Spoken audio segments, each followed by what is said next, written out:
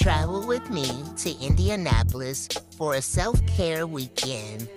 So, I was booked to perform at the Girl Get Up conference in Indianapolis. Lady Fee invited me to perform, so I was on my way, and I made it a self-care weekend. I booked my hotel, and I was ready to go.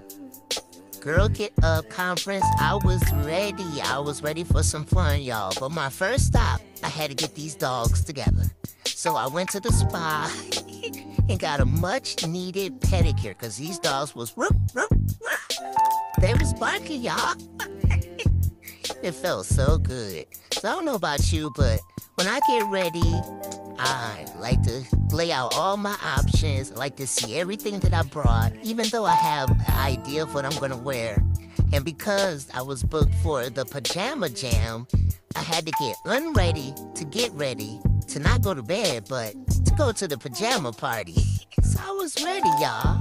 Of course, I had to bring my pineapple purse, pineapple accessories. So this is where the event was, at the University of Indianapolis. This beautiful flyer. Look at Lady Fee. Aww.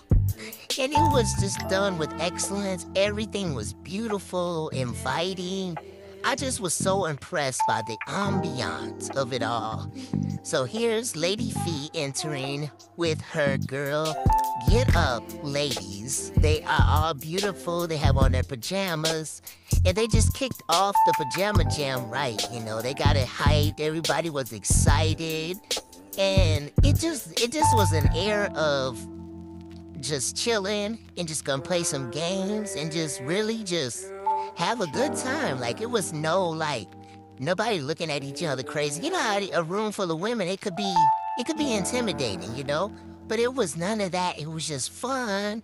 And Lady Fee, she has such a sweet spirit, so she got it kicked off. It was a good vibe. Like, I loved it. And actually, I was supposed to go to another booking after this downtown Indianapolis. I was supposed to do an open mic, but I ended up just staying there. I'm like, I'm just gonna shut down the night here. This is such a vibe. Oh, and that was DJ Floetic over there. And it just was cool. They had games, they had gift bags, we had food, and this was karaoke. And Lady Fee's team brought the energy, they brought the hype. I gotta give it to them. They was on another level, y'all. They came to win, and they did.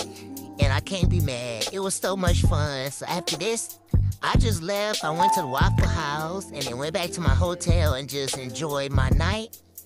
So the next day I got up. As you can see, I'm leaving my hotel and it's raining.